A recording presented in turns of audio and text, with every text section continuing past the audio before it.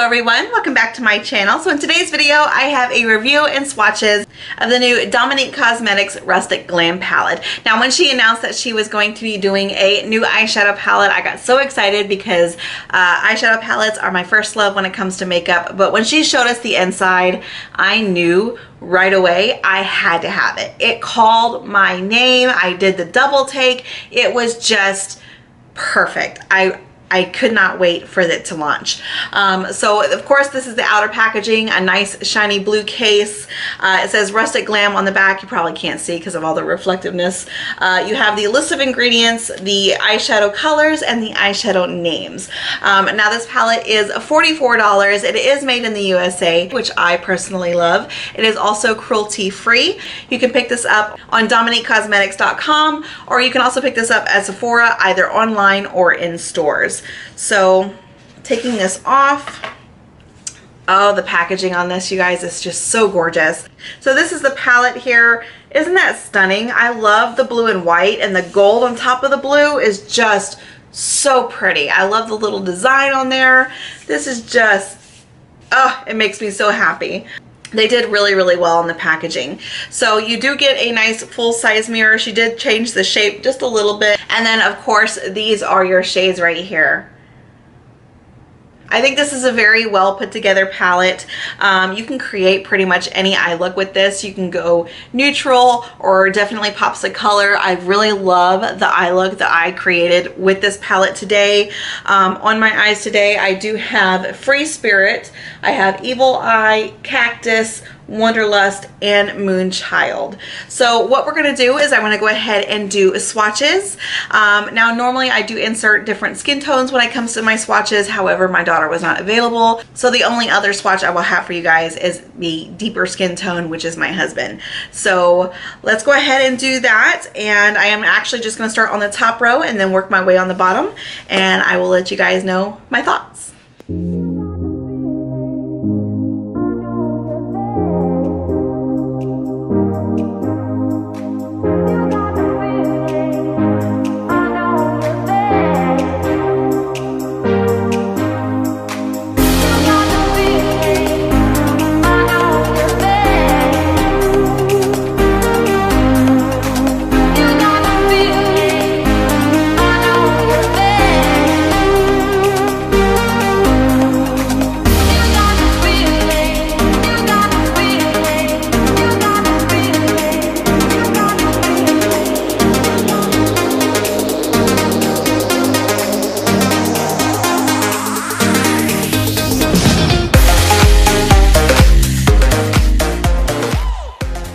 Okay, so let me give you a closer look.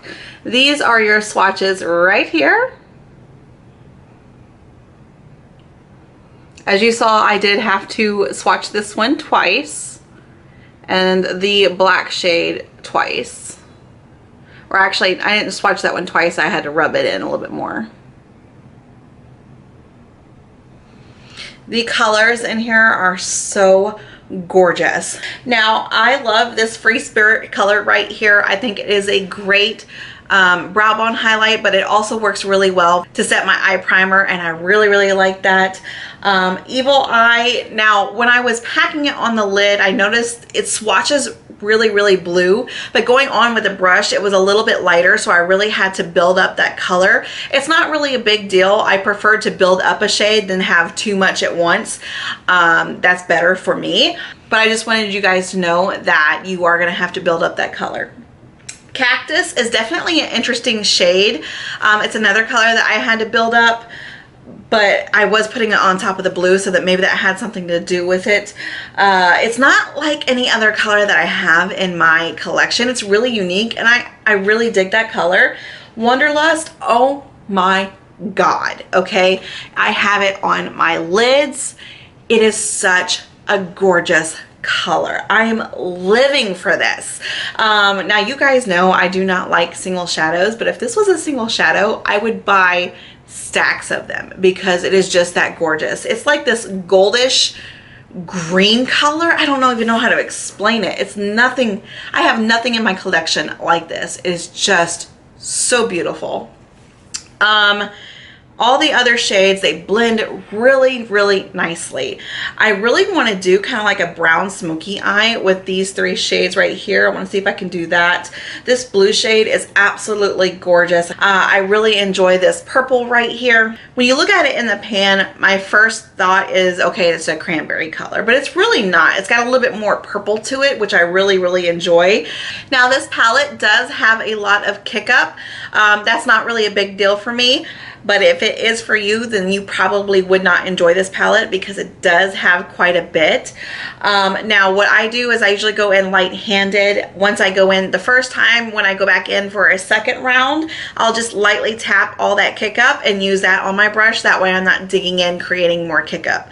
That's how I do it, so it's easier for me. I feel like I'm not wasting the shadow that way, and doing it that way, it's really not a big deal for me. The only issue I really do have with this palette, and I do have one issue, is the Moonchild right here. It's a pretty shade. You look at it in the pan, you see all the little glitters. It's so pretty, but of course, it's a matte, so the glitters do not stay. I cannot stand when a brand does this. The moment you go in with the brush, all that glitter just fell down my face and it goes away. So I have Moonchild on my outer corner and there is no glitter left at all. It's just not there. I don't think this is necessary for brands to do, but they want to continue doing it. So it's a little pet peeve of mine. I don't necessarily like it. It's not a deal breaker, but I just wanted you guys to know. It has one of those mattes that have the shimmers that don't stay. All in all, I really do enjoy this palette. I think it is beautiful from the outside to the inside. The shades are great. Oh, they feel so soft when you touch them. I like just butter. I love it. Now, I do own her other eyeshadow palettes. So I have the Latte palette, I have the Lemonade palette, and I have the Berries and Cream palette. So I have all her palettes. I love her eyeshadow palettes. I think they are fantastic. The formula is same throughout all of them.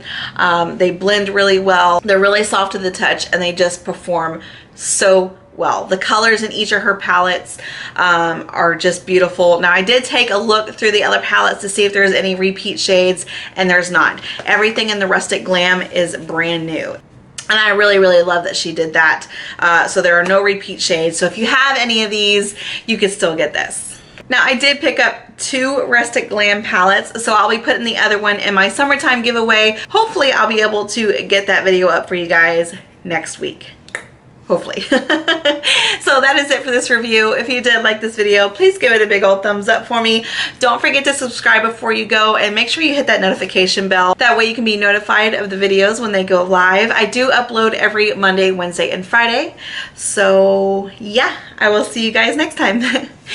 Bye.